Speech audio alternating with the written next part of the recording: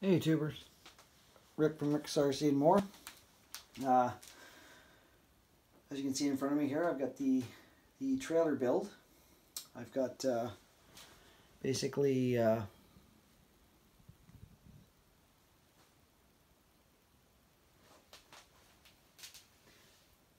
flatbed part, legs. The legs are assembled, and some of the suspension. That's how far I've got so far. Just thought I'd do a little update here, and I'll compress all my updates into one video here. One thing to note, and the only reason I know this type of stuff is from watching other videos, is leave these sides loose, because when you go to put the wood in there, if you tighten these right in flush like that, it's probably not going to fit. You're either going to have to loosen them all back off, or you're going to be stripping down one of the pieces of wood to get it to fit into there. So there's the build so far. The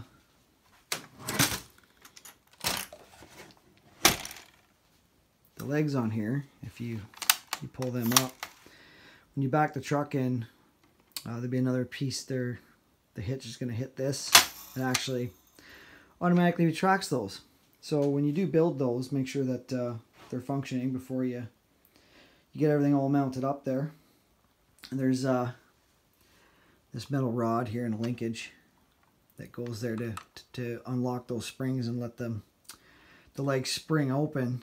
That's got to be from this point to that point 90 millimeters in the manual. So caliper would be best, but if you have just a tape measure, you can kind of mark out 90 millimeters on a piece of paper and line up the edges. This inside edge of the end and this side edge from there to there should be 90 millimeters. So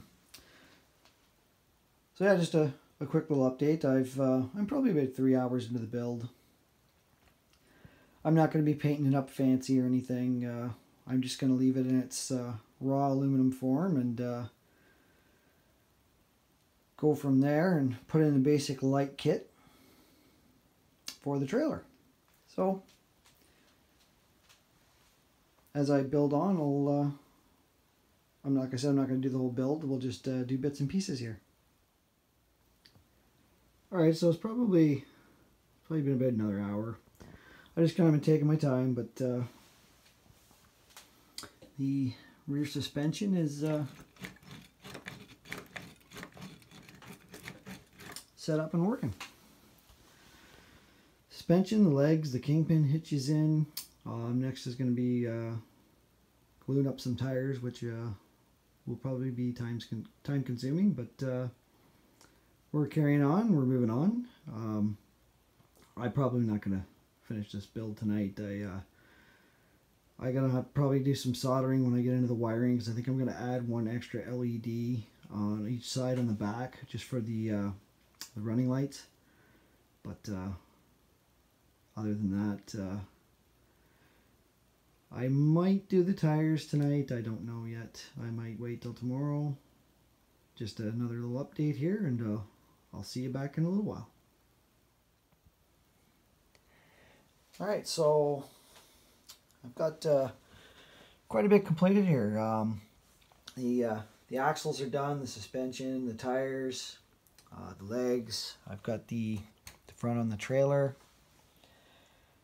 It's just now a matter of, I think the next step's probably going to be start to get some of that wiring through before I put the wood bed on.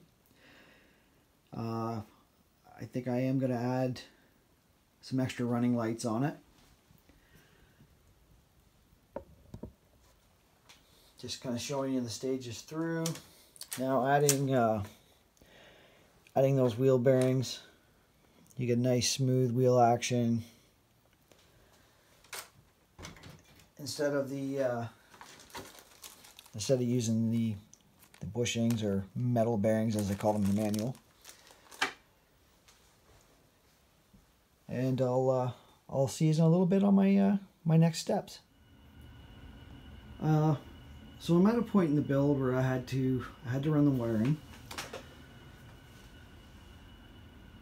I was gonna add 2 extra LEDs at the back because they only give you enough LEDs actually for one of your red, which is your taillight's brake light, and then your amber turn signal.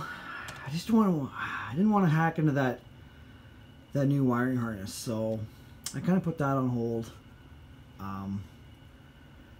I'm just going to assemble it the way it is, and the one set of lights won't light up for now anyway. I just want to note this, okay, so if you want to use this as a true flatbed and not have the stakes up that run up along the sides, you have different choices. You can just run the stakes, or you can add these and add the stakes to them to bring it out a little bit. But the issue is here, you kind of got to make that decision because you got this nut back here, and you can't take these on and off once you've laid your floor down. Of course, once your floor is down, it's put down with 2-sided tape across the beams there, so you really don't want to have to tear that up. Now it comes with these little hooks here. Those go in your stakes for the chain to hook onto. The holes in them are too small, of course, to add onto here if you want to just have the hooks with these blocks.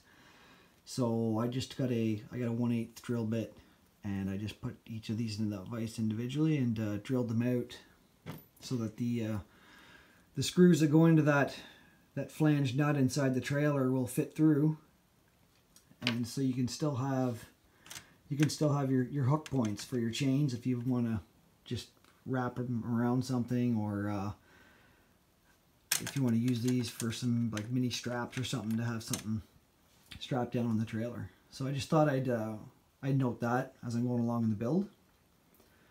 I haven't mounted the bumper yet, or the mud flaps, because you got to get all your wood in here and then tighten down your sides, because they're on a they're slotted where they're bolted all the way down.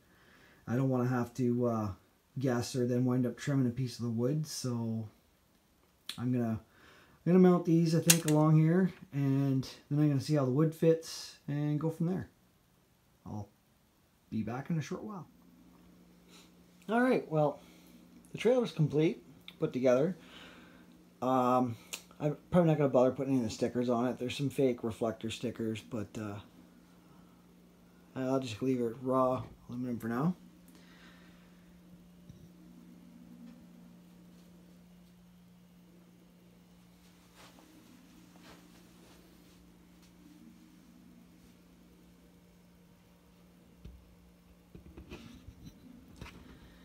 Next we'll be hooking it up to the truck. I've already tested the lights and everything out. I haven't yet added LEDs to these. I have lots of spare wire down here, lots of coiled up wire left over to do that down the road. I just didn't feel like hacking up that brand new wiring set. And of course you have your chains here that hook onto these little guys to strap stuff down, so I'll have to try that out. Putting the bed on, like everybody says, starting from the middle and working your way out, just I don't know, it didn't seem like it would really work. They do have, in your plastic beams you run down here, they do have little marks on them, or like a little flange all the way down to show you where the middle is, but I loosened the sides and kind of put all the wood in before I put the stickers on, and just snugged everything up and just kind of snugged the screws underneath, and then started back over at this end. Now it doesn't tell you in the kit, but obviously too, for your lights here, you need to trim this one piece of wood. You can't get it up under there, obviously, because you got the wire right there, if I can actually get this on camera. And you want to make sure that all your wood strips are even here at the back. So yeah, you got to trim that trim that one.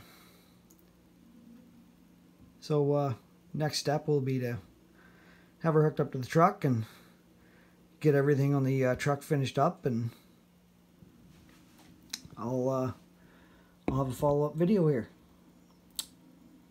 See you in a bit.